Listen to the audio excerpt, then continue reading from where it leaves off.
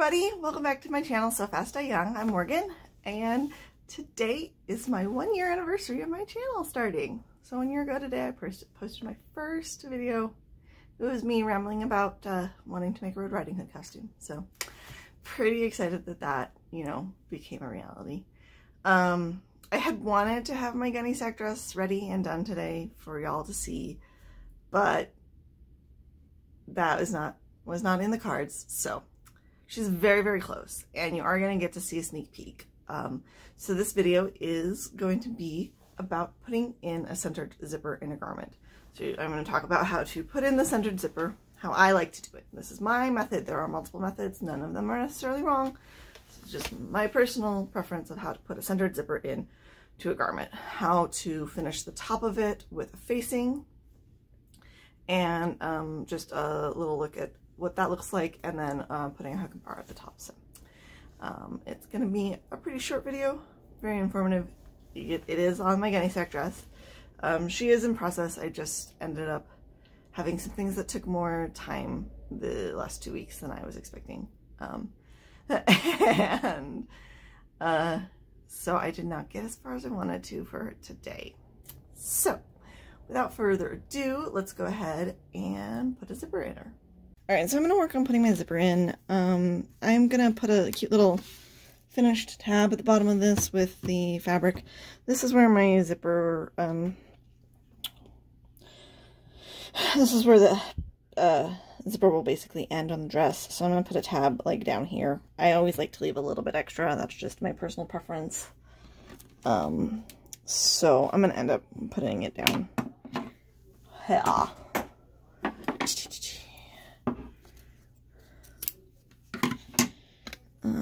There's a couple different ways you can do this. This is just my method. I like to make like a little tab, basically. This is a little bit wide. Let me see. Probably closer to that. I'm just really using some scrap. And it doesn't have to be too perfect.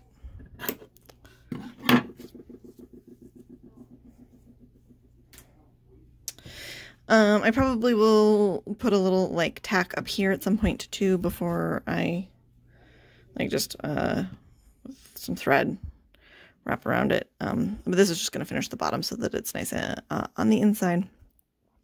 So what I'm going to do is I'm going to fold this and this and stitch straight across. Then I'm going to pull this. No, I'm doing this wrong. This way. Okay, yeah, so these get folded in to finish it. Then this gets pulled down, pressed a little bit, and then folded up, and then you just stitch a little box around the end. So let's do that.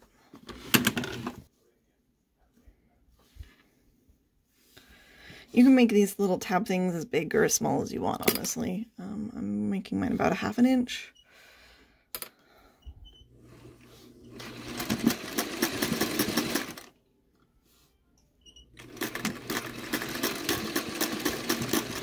This doesn't really work with metal zippers because you can't really stitch through the teeth of metal zippers, but you can stitch through the teeth of plastic zippers, particularly coil ones. This is a coil one. Okay, so now I'm going to pull her down like this.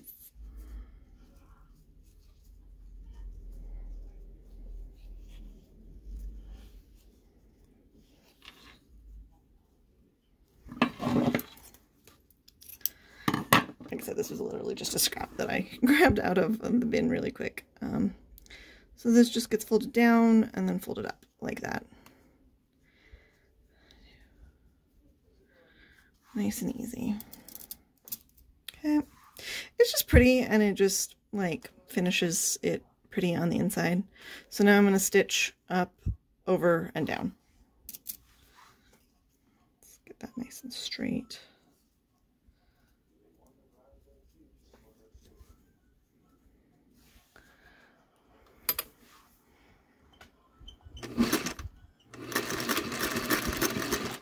Oh, you know what? I have this on huge stitches. I just realized. I was basting before I did this. Huh.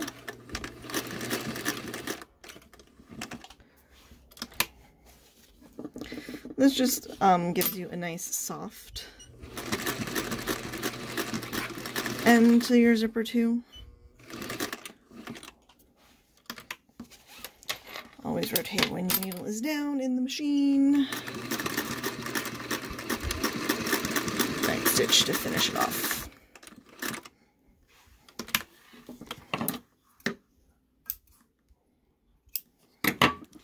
So yeah, that just makes like a cute little soft tab. This is what will be against the body, so it won't be irritating. And like I said, I just left a little bit extra just in case.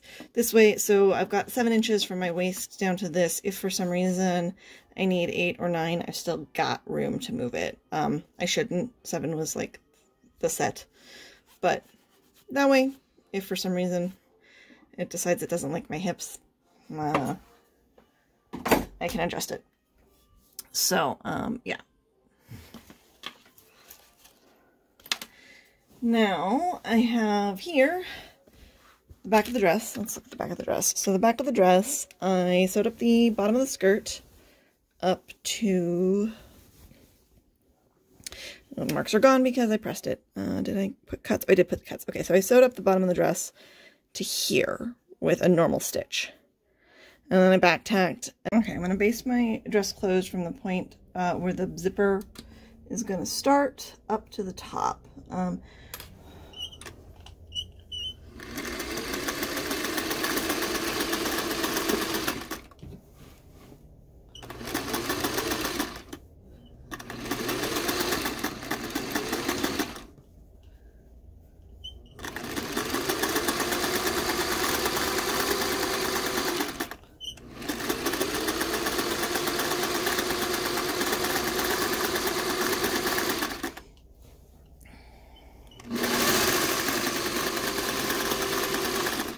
I've got a line marked, so that's what I'm following.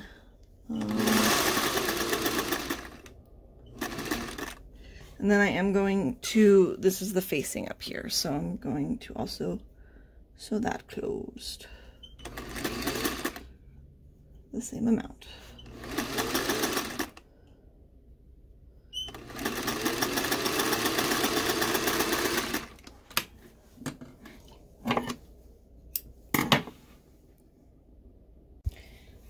Okay, once I've pressed it open and so press open the center back, so this is basted together. I open my zipper all the way down and I'm going to find the point that my zipper, I've marked this is the point that the zipper opens to, basically, from the outside. So I already measured that, and that leaves me with about 3/8 at the top of the zipper, which will account for the trim and also a hook and bar or hook and eye. I haven't decided which one I'm putting. Hook and eye, hook and bar. Oh, guys, I'm weird. I'm a weirdo. Did you know that? You're watching a weirdo, so I've lined the blue line that I made on my zipper up with the point where I know that I have the reinforced stitches, and then went from back stitching to basting stitches. So at this point we're just basting this in as well. So I'm going to just carefully as I go. You can go ahead and pin this if you want, but yeah, so I've got this, and I'm just using the width of this to baste it in. It doesn't really, this doesn't have to be super precise. So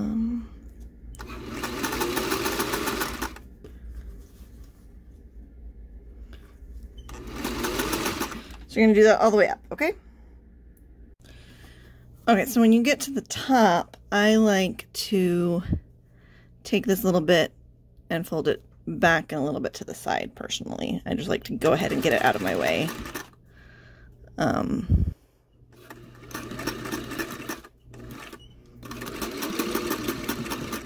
tack that down, okay?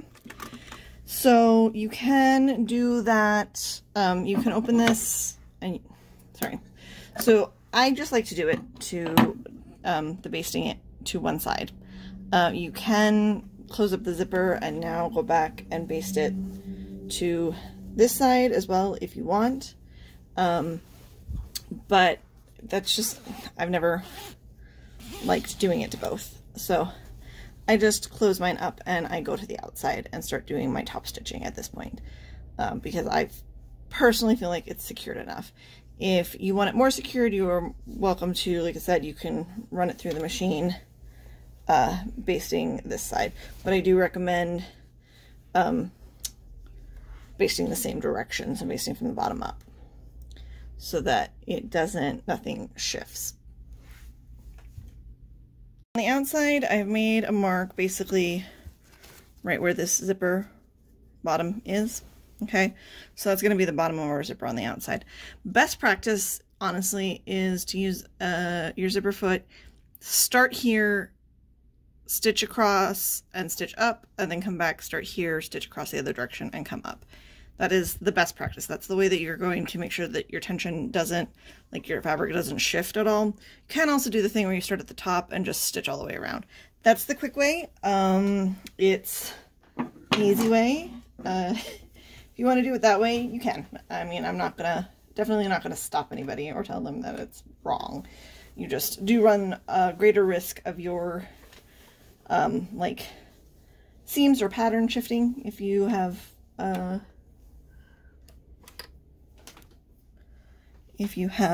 taken the time to pattern match like I have. So I am actually going to do it the good way, and I'm going to stitch across the bottom at my line and then go up one direction, and then and turn this. Don't forget to change the tension on your thread, or not the tension, the stitch length. Don't forget to change your stitch length, because that's important.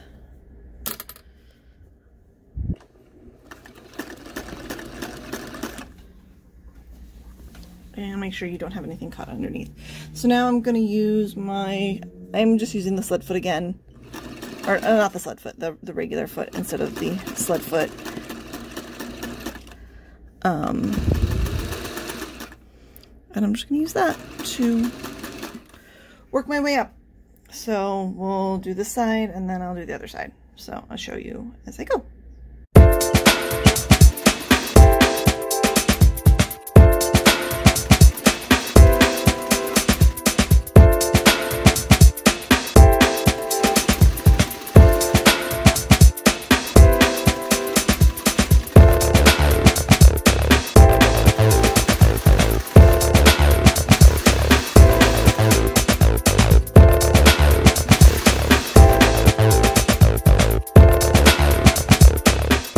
Important note in here, I have the zipper closed, I have the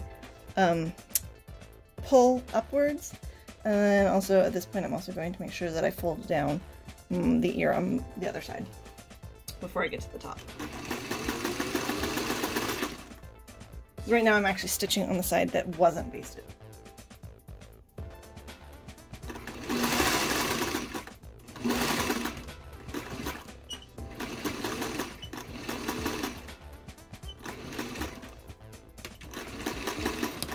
And before I don't go into I'm not going into the facing here, I'm stopping and back stitching before the facing.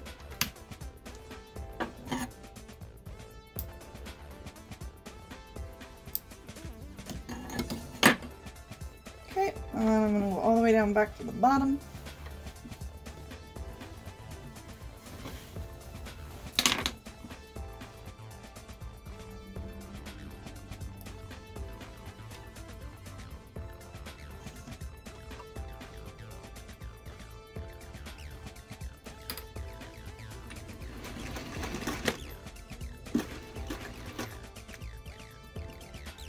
I always kind of go slow over the zipper just so that and then this time I'm going to run the other part of this foot along the zipper instead of on top, which should give me the same spacing as running this next on top of the zipper next to the seam.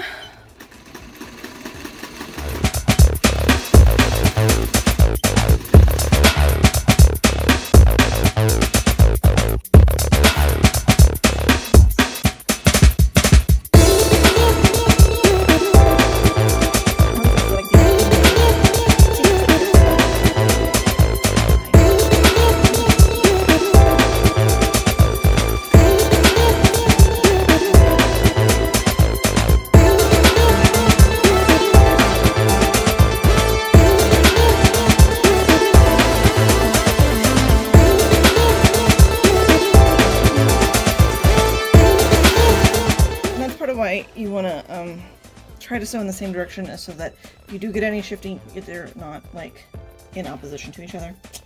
Otherwise you might end up with one side higher or shorter than the other.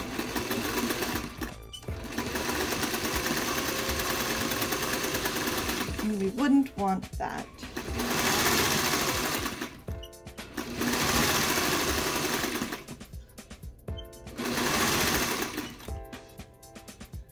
Again, we're going to go right up.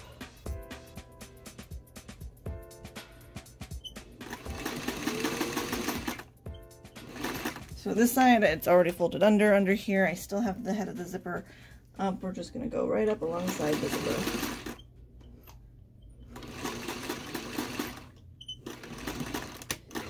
Do a little back stitch at the top before you hit the actual facing, and she's done.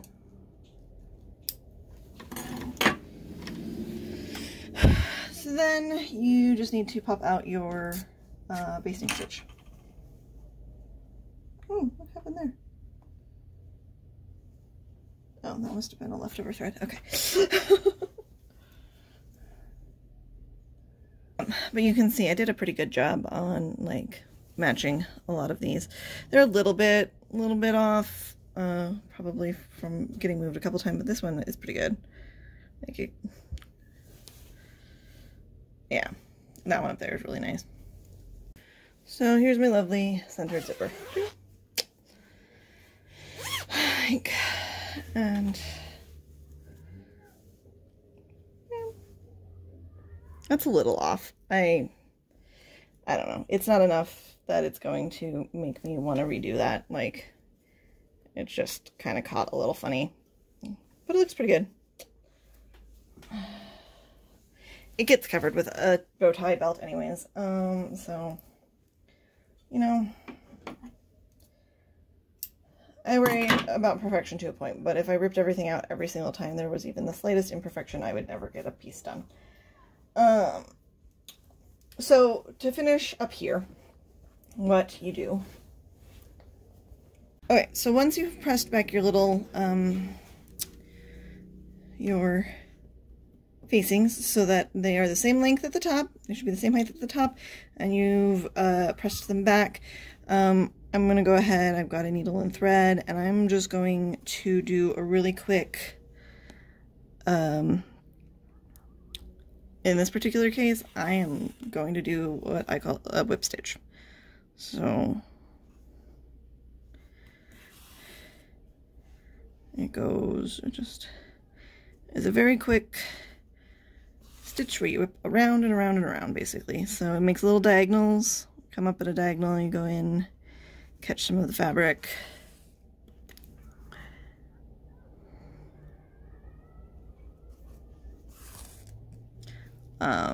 And in this case I'm doing it because it's quick. Like if I wanted to do something nicer, if I really wanted to make it disappear, I could do a slip stitch, but that would be a little more pretty and time consuming, but you know, it still works. I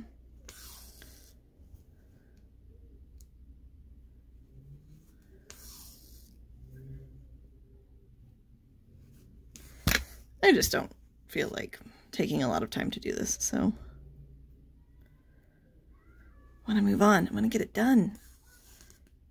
Sometimes done is good. But I'm, you know, trying to be consistent and small with my whip stitches so that they are about the same. There's one that's a little off in there, but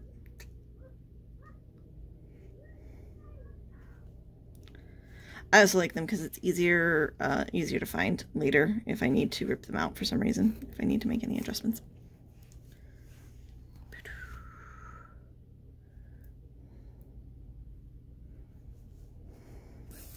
And I'm only just catching a little bit of the zipper.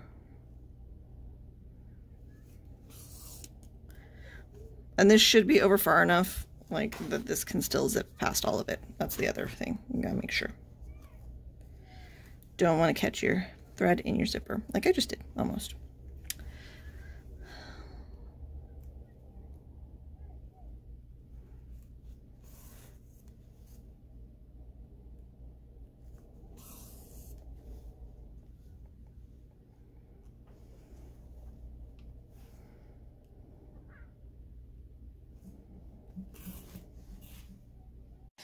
Okay, so I whip stitched up both sides, you can see. And then I've also already added the trim and a nice little hook and eye at the top.